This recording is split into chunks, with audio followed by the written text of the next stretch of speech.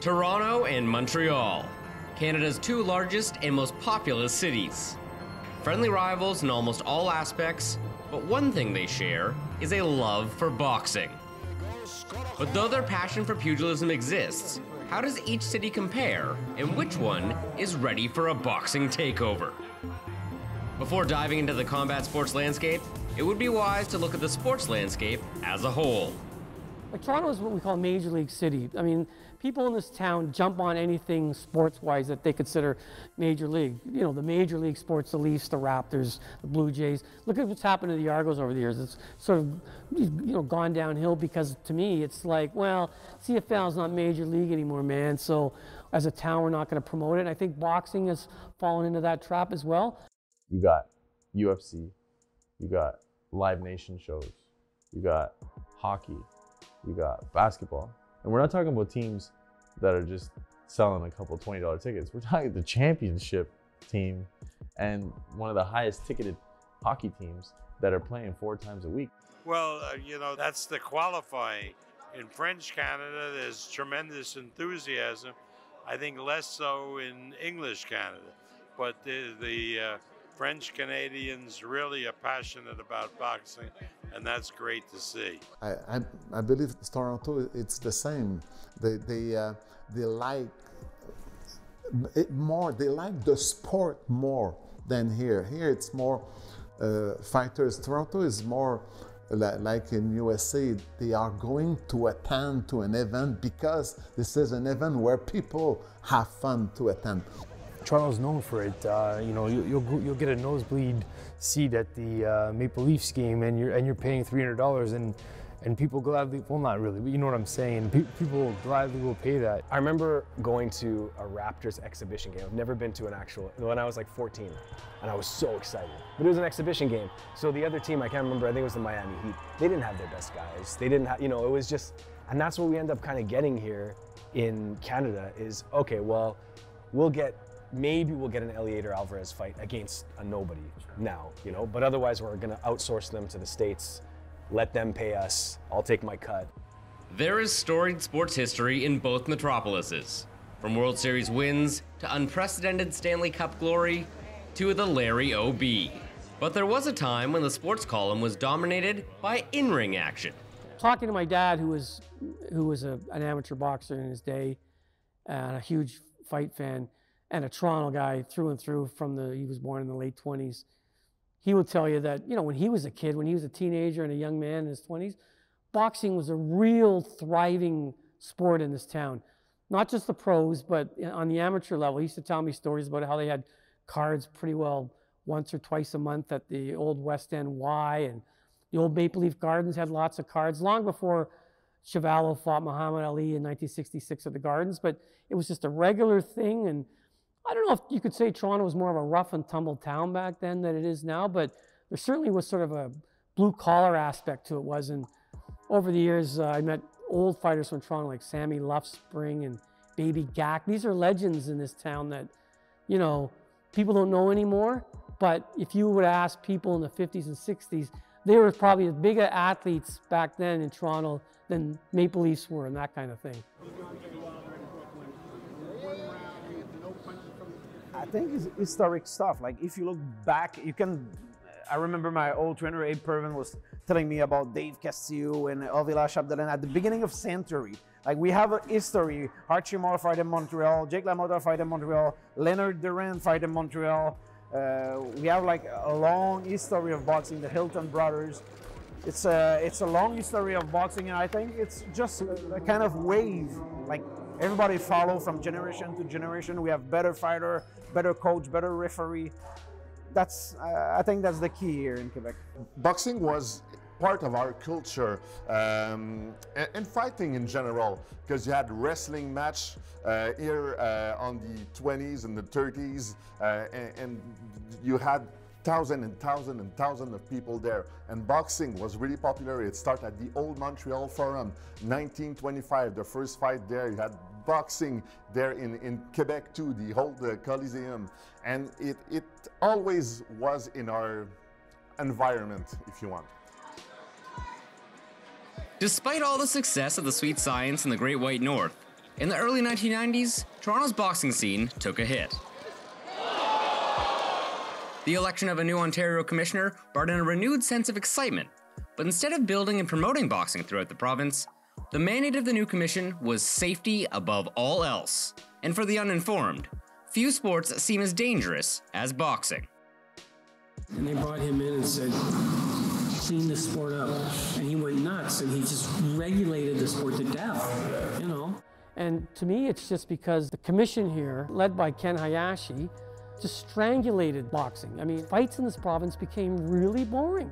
They brought Ken in the early 90s, after Clyde Gray was the commissioner, to sort of clean the sport up. I guess there were some bad promotions and whatnot. Ken came in, and he wasn't a boxing guy. He came from a karate background, and he decided he was going to just regulate boxing to the core. And what happened was, you know, all these local promoters just couldn't work with him because Ken was such a stickler. And two things in particular killed local promoters. Upfront costs, they had to put so much money up front, which kills small town promoters. A lot of other commissions, they'll give them some latitude, you know, you can pay some of the stuff later. Ken money had to be up front, and then the other thing was matchmaking, you know, whereas in Montreal, I found the guys that I would work with over the years in the Quebec Commission and the Montreal Commission, that they really felt that it was sort of their duty to help promote the sport. So as more and more fights were held, more and more kids got into boxing. And what Montreal was able to do, they were able to keep their kids in Montreal. You know, like the Stéphane Ouellets and the David Lemieux and Arturo Gatti, even guys like that, to fight a lot in Montreal, and it just kept growing and growing. Though these conflicts dropped boxing's power in the 60s, these commission issues did not affect the Montreal scene. It was always popular here in Montreal and in Quebec. Boxing is not an underground sport in Quebec. It's a mainstream sport, if you want. In our website, the rds.ca, even if it's a general sports media outlet, the boxing section is really popular. Just behind the hockey, boxing is really popular. People know their boxer, know boxing, know their boxing history, and so boxing is really popular here. I feel like, say, because a lot of people say like, oh, you know, in Canada, you got to go to the States, you got to go to the States. Honestly, here, well, I know in Quebec, you don't need to go anywhere else. You really can stay here because there's a lot of guys who got those shots, like Jean Pascal, Lucian Bute, Jerry Jean.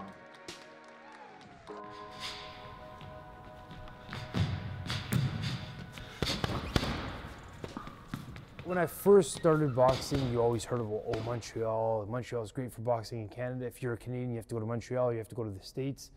And I did believe that at first. And then now, you know, especially I'm signed with Baxter. He's doing great things for Toronto. And now my options really opened up. And people said, oh, if you want to be successful, you have to go to Montreal. It's not the case anymore. In Montreal, for a card that has all guys that are less than 15 fights, let's say, you will get television cameras from more than one broadcaster. You will get reporters from 5 different streams of whatever kind, whether it's 2 from newspapers and websites and the whole thing. The media has embraced boxing and continues to embrace boxing in a way in Montreal that continues to tell stories to the masses. Here we have been able to bring RDS, Videotron, Bell TV. They realized that there was some good income for them too. They had their publicity or the investment with us was bringing back good things for them. So I haven't seen that in Toronto, but I believe if one day somebody with credibility, because that's everything also, with a good reputation, with credibility, I believe there is all the ingredients for one day to have a real strong boxing program.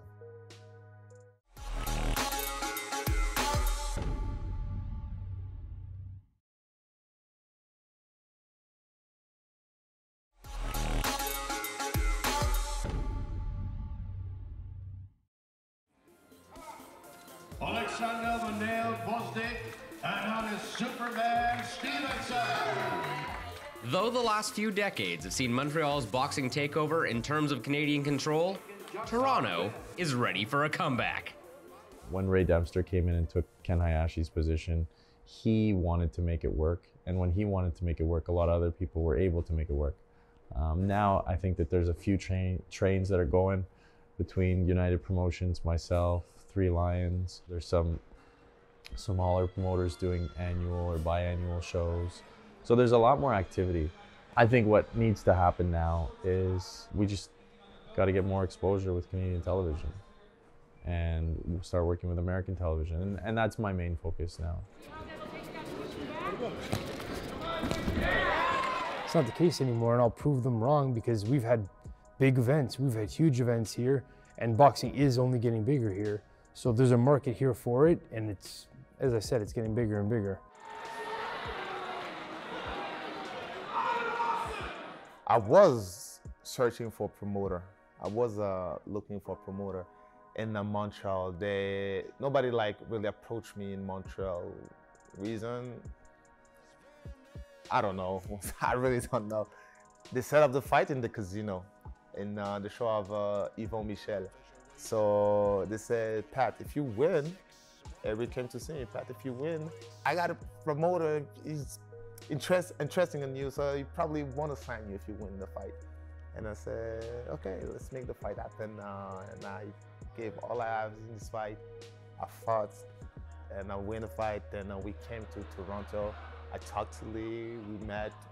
I came to a couple of his shows, and he gave me a chance to fight on his card. It was a big show, and I proved myself. I think I knocked him out in the first round, and boom, contract. Toronto is a completely different, to me it's completely the opposite. It's something special because everybody don't really understand how Toronto works, and for me, if you look in terms of sponsorship, in terms of money, it's like discover a gold mine. It's pretty basic right now. I think you need to be a little bit more active, and at one point that's gonna come. And I really believe, because that money aspect, so many people over there, sponsorship, everything. I think it's maybe the city of the future for boxing in Canada. There are a lot of cultural differences between Quebec and Ontario, and I think that boxing is one part of that difference. It's in our roots for so long, so maybe that's why the reason it's more popular here, that you had a lot of boxers, that you have a lot of good trainers. I don't want to say that you don't have the good boxers or the good trainers in Ontario, but here it's been here for so long. The boxing gym, the roots of the boxing, and all the training. You have Mark Ramsey, who is starting his own academy here. He had now boxers from everywhere on the planet. He has boxers from France, from the ex-Soviet countries. You had all those boxers here because of Mark Ramsey's presence. Unlike team sports and storied franchises, boxing relies on stars to bring in fan appeal. You can't sell premium seats and pay-per-views with nobodies, and for Montreal, many believe that star needs one thing. The star needs to speak French, and that's a huge key part of all this. Not only speak French, but actively try to become a part of the Montreal, Quebec, Francophone, melting pot community. Yeah, a star is born, but a star is built also. And it takes a lot of work and a lot of storytelling and a lot of money to build a star. So it's not that we don't have the star necessarily. For sure, having an elite level fighter in our country that's proud of being in Canada would make a huge difference. But everybody's kind of looking for that easy, quick fix. They all want that Bute to land in their lap, and it's not going to happen. If it's a French guy that's popular, like the champion we have here, better. If he was French, forget about it. French, they sell the place out every day. The guy wouldn't be able to move over here. The industry has changed too. Before you had really proactive promoters who need to put show, and the network, the American network would come really often. You had Showtime and HBO, they were coming here maybe 4 times a year, but now nobody can come here because the industry has changed. But Canada is home to many, a nation that prides itself on the inclusivity of cultures. If you rep the Maple Leaf, your birth certificate doesn't matter, especially if you can win. And no more recent boxing star has showcased this than former IBF World Super Middleweight Champion, Lucian Bute.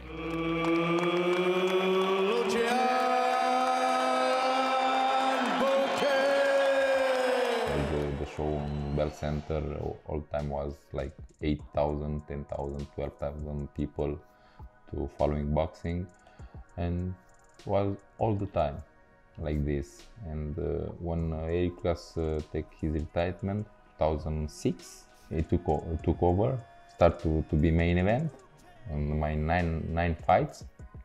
And until then, we sell the first main event when I was 2006, was 2,005 people, 3,000, and we arrived when I fought here in Bell Center was almost 22,000 people. We grow up every fights, 1,000, 2,000 more all the time. I'll go out on a limb and say he was probably the most popular guy from here. And he's a Romanian. But you know what? The marketing that did around Lucian was phenomenal. Phenomenal. The guy went to school here, he learned French. He mingled with the people. No, I think was my personality, because all the time when I came out, I did with everybody, take a photo, talk with everybody, it was nice, and the people love me.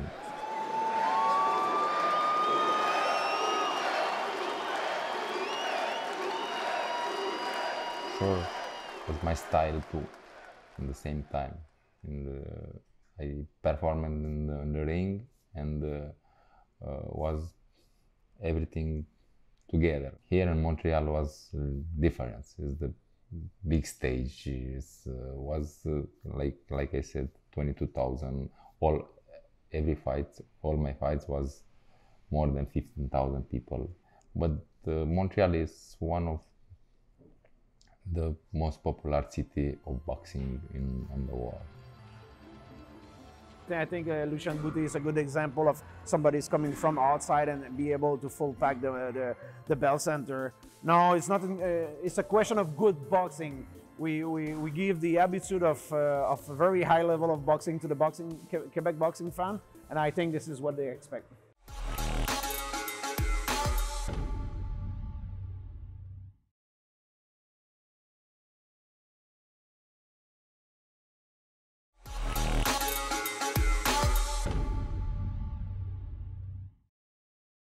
With the right kind of star and the right kind of exposure, both Toronto and Montreal are ready to become the next great North American fight city, right up there with Las Vegas and New York.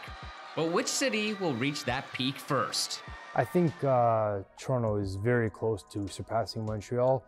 It's got some work to do, and I'm not being overconfident. I just think with a couple big events, which we are going to do, I think we have a very good chance. And I've had fighters from Montreal that have contacted me and said they wish that they're on the same card, and that we all, you know, I think there's a desire in Canada to get a bigger stage. So whether you're in Montreal, you're in Toronto, no matter where you are, I think we're on the good path. We try to develop boxing in Quebec, like like you say, in terms of Quebecois first, but we have a couple of good guys from outside. At one point, we just want to bring the level of boxing a little bit higher, and you have to look from prospect from around the world. And Yvon Michel at one point went and bring Leonard the Rain and who was world champion, and Bute, and after that, like I did the same with Alvarez, with Rivas, with Arthur Beterbiev, and guys like this, and Christian Billy, who fought for France at the last Olympic game. Like now we try to play at the high level, and we can just focus on fighter from here, but all around the world. Toronto and Montreal. Canada's two largest and most populous cities. Friendly rivals in almost all aspects, and both primed to be the next great home of boxing. I personally would like to say that it's two fight cities, each with its own story, each with its own culture. And I want to see boxing grow in Toronto to the point where we can look forward to Toronto versus Montreal or Ontario versus Quebec matchups as the biggest thing that could happen every year or two. I don't know how many boxers is in the US, but I do know that they have a lot of boxers, a lot of good boxers. And Canada is kind of like under the radar. I think so. Not too much, not like before, but still we're not like, they're not gonna say like, oh, the Canadian boxers, they're all good, or on and this and all and that. It's extra pressure for us Canadian boxers to prove themselves. It's still a bit harder because they don't really come to Montreal, Canada to say, oh yeah, we got a lot of boxers, so let's pick this boxer, and mix, because they do have a lot of boxers in the US. But if you're able to live there, bring Canada to the map, that'd be awesome.